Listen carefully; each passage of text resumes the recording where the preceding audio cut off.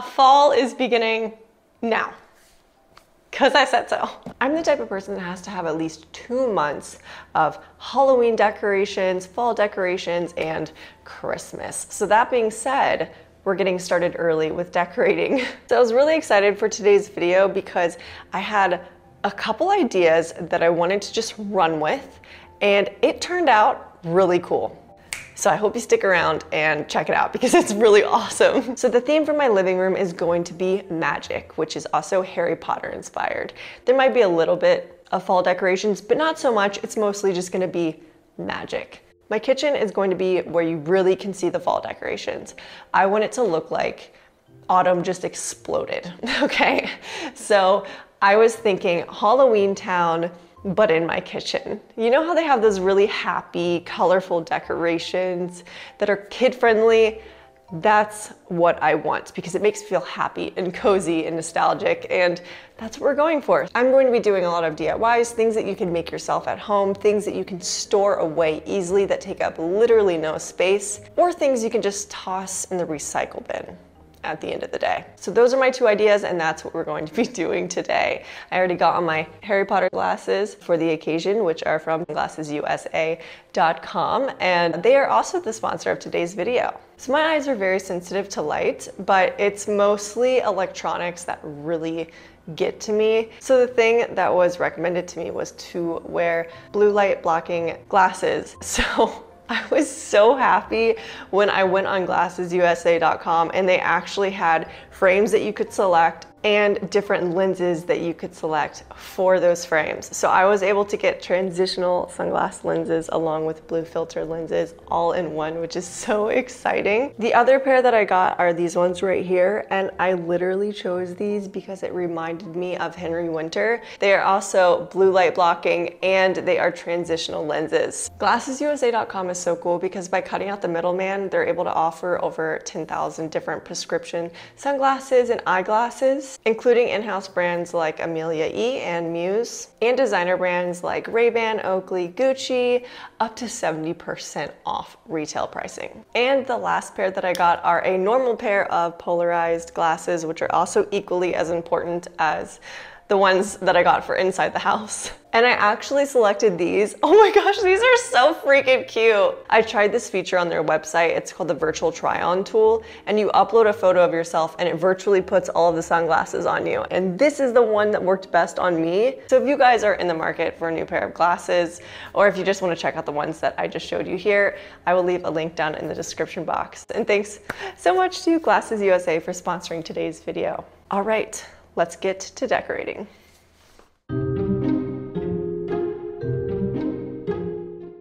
So in front of my fireplace, I still wanted to keep the books, but I also was thinking of a Gryffindor common room, and they use the fireplace. Therefore, the books wouldn't be totally covering the fireplace entrance how I have it in my place. So I made an opening, got rid of some of the books, moved them to other parts of my apartment, and just made it a little more clean.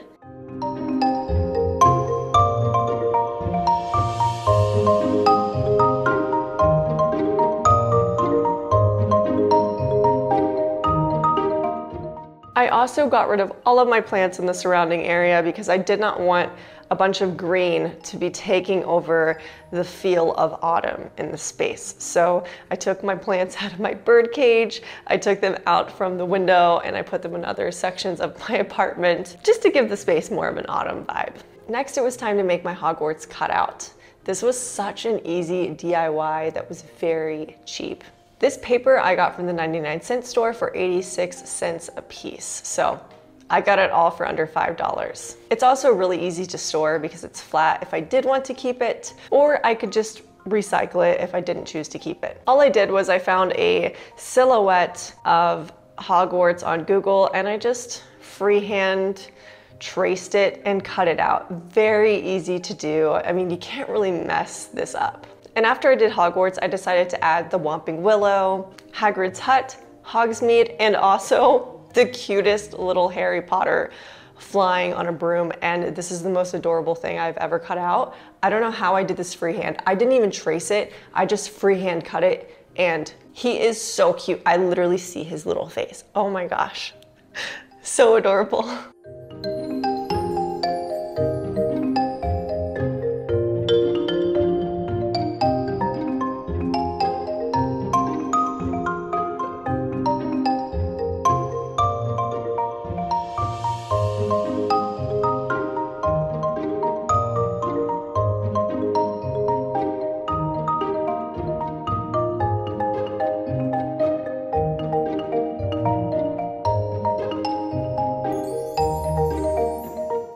And then using paper tape, I just put it onto my wall, and on the sections where I needed it to hold to the actual wall itself, I removed my book pages and I just applied it right there. I didn't want to remove all of my book pages from the wall because it took so long for me to do, and I thought it looked really cool and gave it some texture having it on top of them.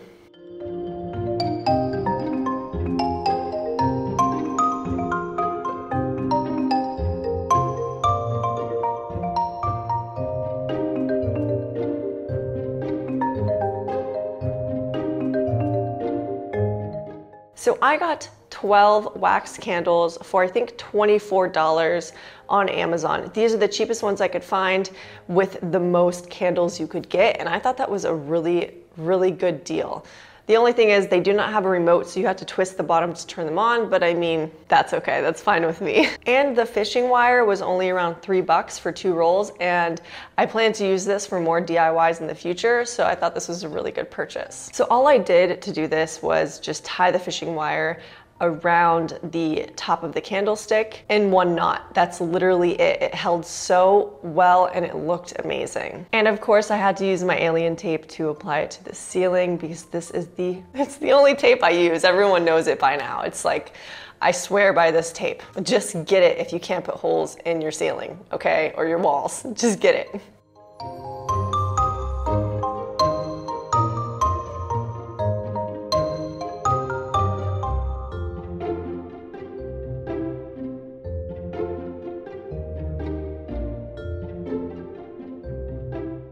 I'm not gonna lie, applying the candlesticks was pretty scary because I was standing on a pop-up table because I don't have anything taller than that in my apartment. Yeah, it was pretty scary, but we got it done.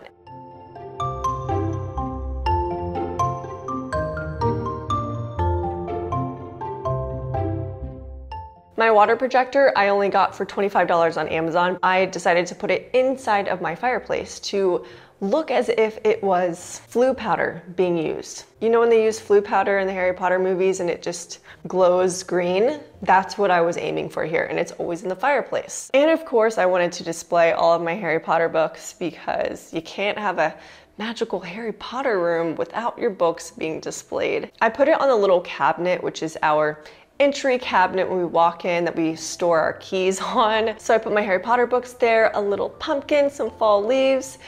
Yeah, it was really cute. It was just like a little ode to the Harry Potter books. And then it was time to bust out my star projector to project it onto my ceiling above the candles to make it look like the night sky. I did hide this behind the cabinet, but it was peeking out on the ground. And there's no real way to really disguise this because the light has to be showing through somewhere. But I felt like the ground was the best place to put it. And last but not least, I wanted to incorporate some of my actual Harry Potter items within the space, like my Gryffindor scarf, my Gryffindor sweater, and my robe and wands. I'm shook. Guys, I can't believe how amazing this turned out. Just wait till you see this. Okay, I'm just gonna show you.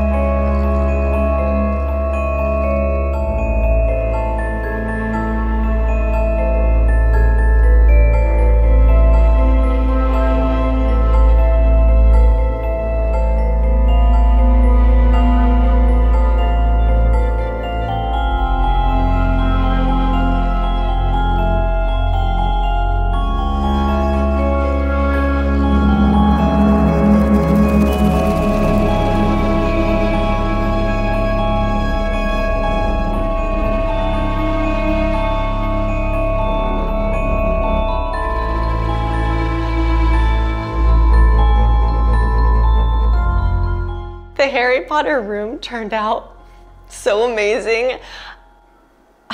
When I looked back at this footage, I was blown away by how beautiful it turned out.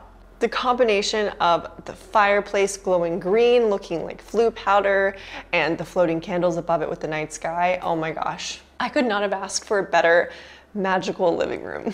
Now moving on to the kitchen, which is gonna be really hard because I think the living room is so good. How can I top that? I don't know, I'm gonna try. So again, I'm going to be using cutouts here. I bought some colored poster paper from Michael's. I think this was about $4 or $5 for a bunch of different colors. And I use this poster paper all the time for different arts and crafts or even making a DIY card. So again, this is just another easy way to decorate your place that's inexpensive and easy to store. Using the orange paper, all I did was cut out some pumpkins freehand and added some details with a green marker.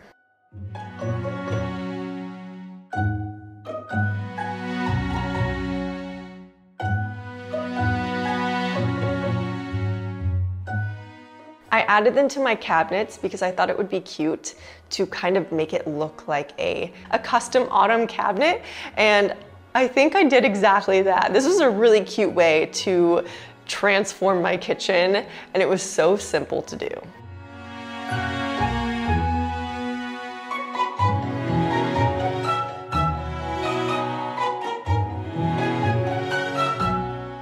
Another cutout I did was bats. I did this last year, but I still have them. I was able to keep them in a book. I loved the way that this looked because it really looks like bats flying out of a certain area if you place them on the wall strategically. So I thought it would be cool if it looked like they were flying out from behind the fridge.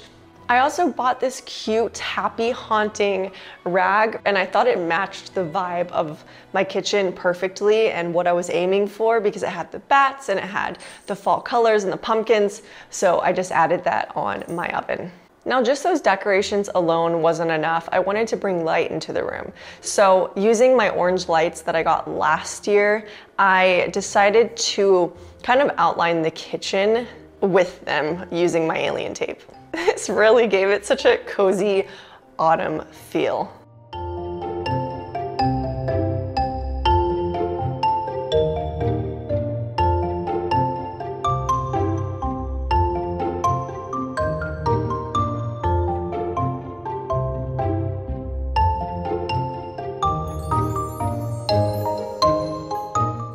Something I like to do when I add candy to my cauldron to make it look as if it's more full, I put rags inside of the bottom of the cauldron and then I put the candy on top. That way the candy looks like it's bursting out of the cauldron and I actually have more than what I really do.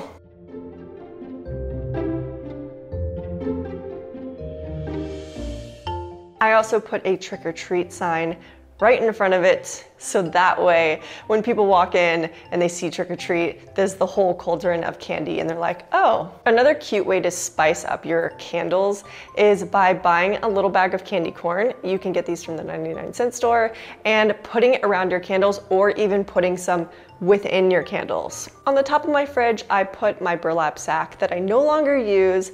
I fluffed it up a bit and I put some fall leaves in there, some pumpkins, and a little fall sign leaning against some books.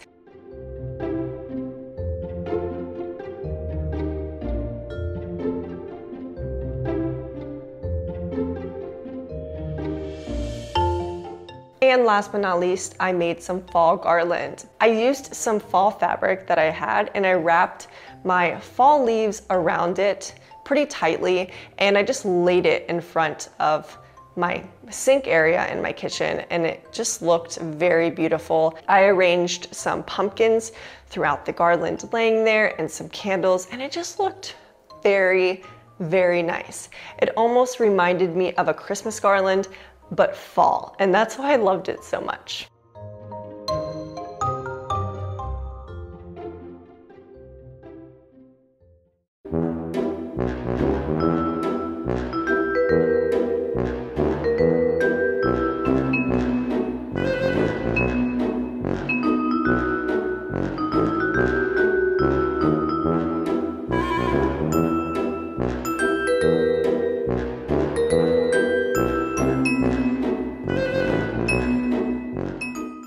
The kitchen turned out so wonderfully. It really does make me feel as if I'm in Halloween town because it's so colorful and festive, and it looks like autumn exploded, and that's how I wanted it to feel.